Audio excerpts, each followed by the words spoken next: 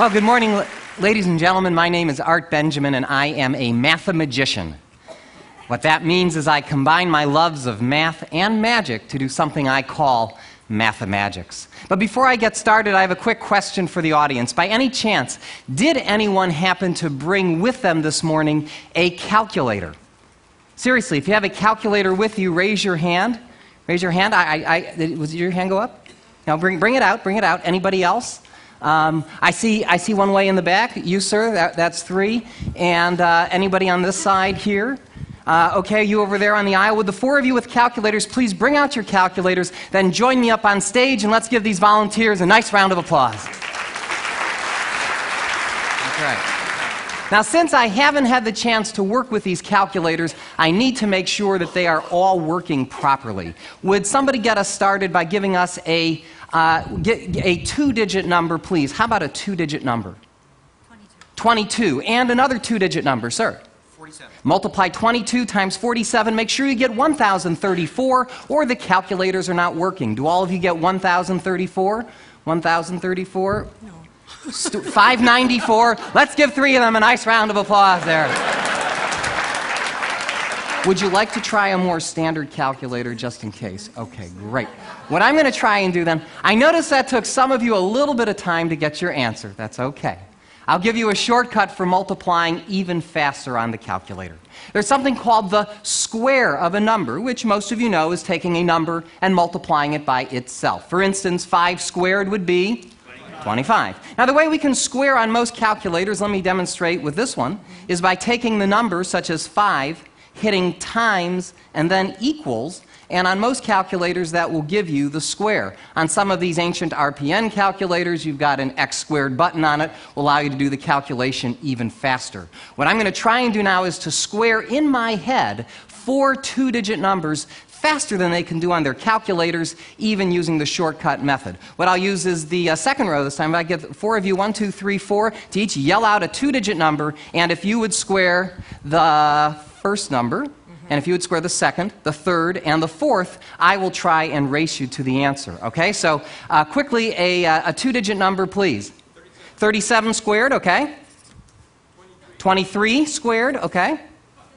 59 squared, okay. And finally, 93 squared. Would you call out your answers, please? 1369, 529, 3481. Thank you very much.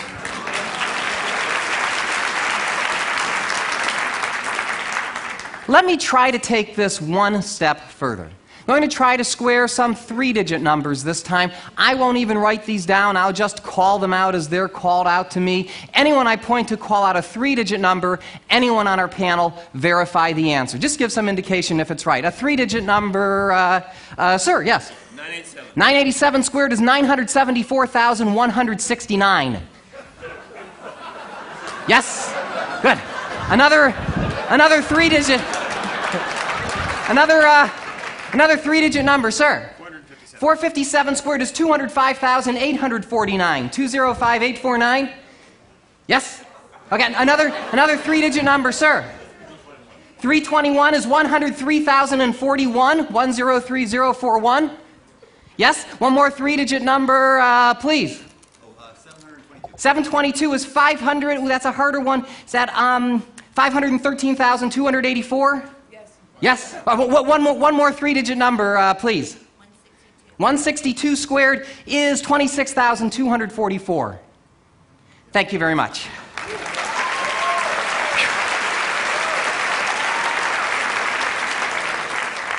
Let me try to take this one step further.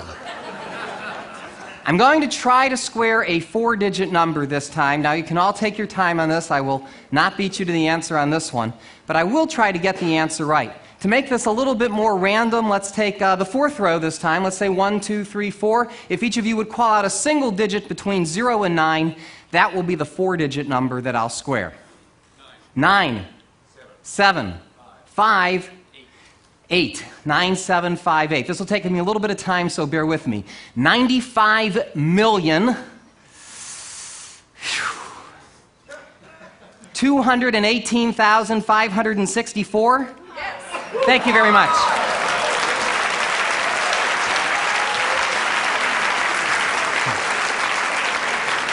Now, I would attempt to square a 5-digit number, and I can, but unfortunately, most calculators cannot. 8-digit capacity, don't you hate that? So since we've reached the limits of our calculators, what's that? Does yours go? Does yours go higher? How many numbers is that? Yours does? I'll talk to you later. In the meanwhile, let me conclude the first part of my show by doing something a little trickier. Let's take the largest number on the board here, 8649. Would you each enter that on your calculator? And instead of squaring it this time, I want you to take that number and multiply it by any 3-digit number that you want. But don't tell me what you're multiplying by, just multiply it by any random 3-digit number. So you should have as an answer either a 6-digit or probably a 7-digit number. How many digits do you have, 6 or 7? 7, and yours? 7, 7, and uncertain. 7. Is there any possible way that I could know what 7-digit numbers you have? Say no. Good. Then I shall attempt the impossible, or at least the improbable. What I'd like each of you to do is to call out for me any 6 of your 7 digits, any 6 of them, in any order you'd like. 1 digit at a time, I shall try and determine the digit you've left out. So starting with your 7-digit number, Sonny, call out any 6 of them, please. 197040.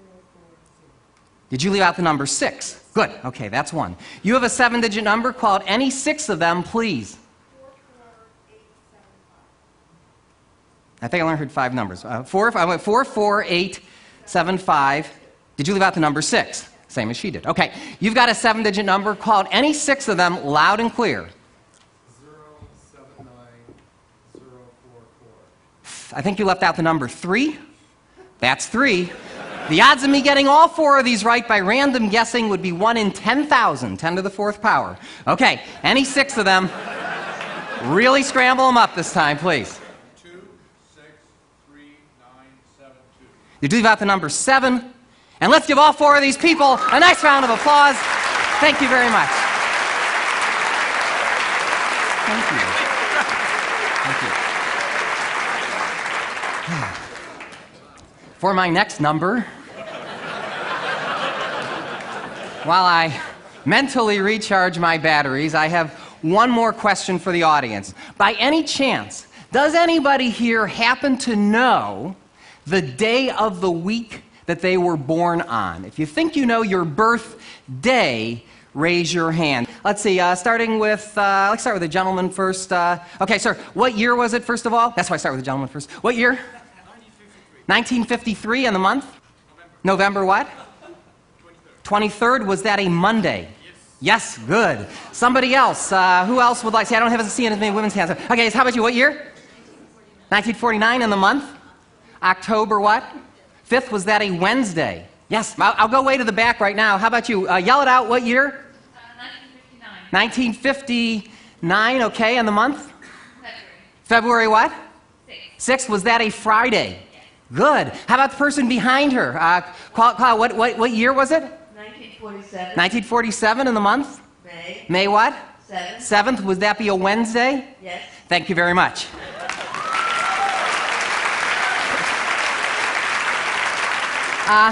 Anybody here who'd like to know the day of the week they were born? We could do it that way. Of course, I could just make up an answer and you wouldn't know. So I come prepared for that. I brought with me a book of calendars. Goes as far back into the past as 1800, because you never know. I didn't mean to look at you, sir. You were just sitting there. Anyway, Chris, you could help me out here if you wouldn't mind. This is the book of calendars, and I'll ask, who was it that wanted to know their birthday? You, sir? Okay. What year was it, first of all? 1966. 66. Turn to the calendar with 1966. And what month? April. April what? 17th. 17th. I believe that was a Sunday. Can you confirm, Chris?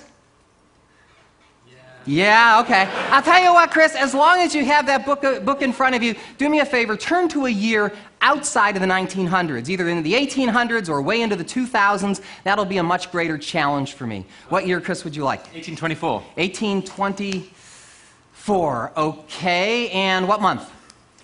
June. June what? 6th. 6th, was that a Sunday? It was. And it was cloudy. Good. Thank you very much.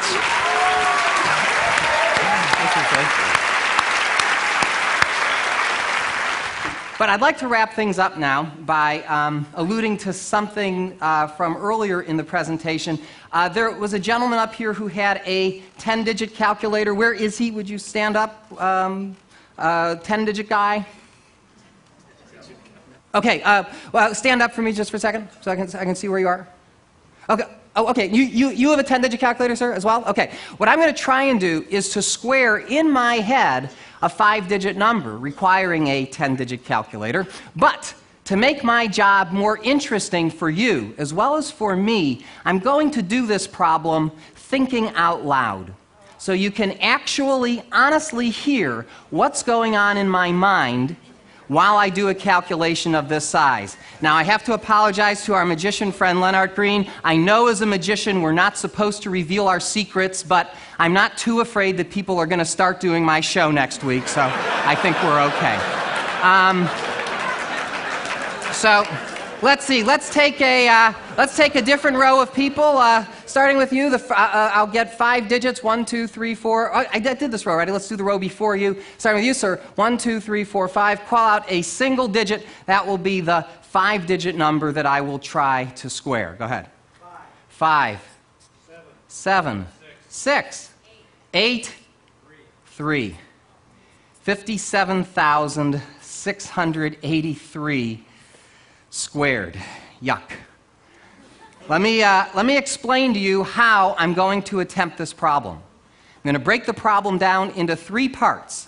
I'll do 57,000 squared plus 683 squared plus 57,000 times 683 times 2. Add all those numbers together and with any luck arrive at the answer. Now let me recap. Thank you. While I explain something else. I know, that you can use, right? Forget everything else. While I do these calculations, you might hear certain words, as opposed to numbers, creep into the calculation. Let me explain what that is. This is a phonetic code, a mnemonic device that I use that allows me to convert numbers into words. I store them as words and later on retrieve them as numbers. I know it sounds complicated. It's not. I just don't want you to think you're seeing something out of Rain Man here. There's definitely a method to my madness. Definitely. Sorry. You want to talk to me about ADHD afterwards, you can talk to me. All right. By the way, one last instruction. For my judges with the calculators, okay, you know who you are. There is at least a 50% chance that I will make a mistake here. If I do, don't tell me what the mistake is. Just say you're close or something like that, and I'll try and figure out the answer, which could be pretty entertaining in itself. If, however, I am right, whatever you do, don't keep it to yourself, okay? Make sure everybody knows that I got the answer right, because this is my big finish, okay? So, without any more stalling, here we go. I'll start the problem in the middle with 57 times 683. Now, 57 times 68 is 3,400 plus 476 is 3,876. That's 38,760 plus 171. 38,760 plus 170 is 38,931. 38,931, double that to get 77,862. 77,862 becomes cookie fission. Cookie fission is 77,822. That seems right. I'll go on. Cookie fission. Okay, next I do 57 squared, which is 3,249. So I can say 3 billion. Take the 249, add that to cookie. 249, oops, but I see a carry coming. 249, add that to cookie. 250 plus 77 is 327 million. Fission. Okay, finally, we do 683 squared. That's 700 times 666 plus 17 squared is 466,489. Rev up if I need it. Rev up, take the 466, add that to fission to get, 328,489? Good. Thank you very much. I hope you enjoyed Mathemagic. Thank you.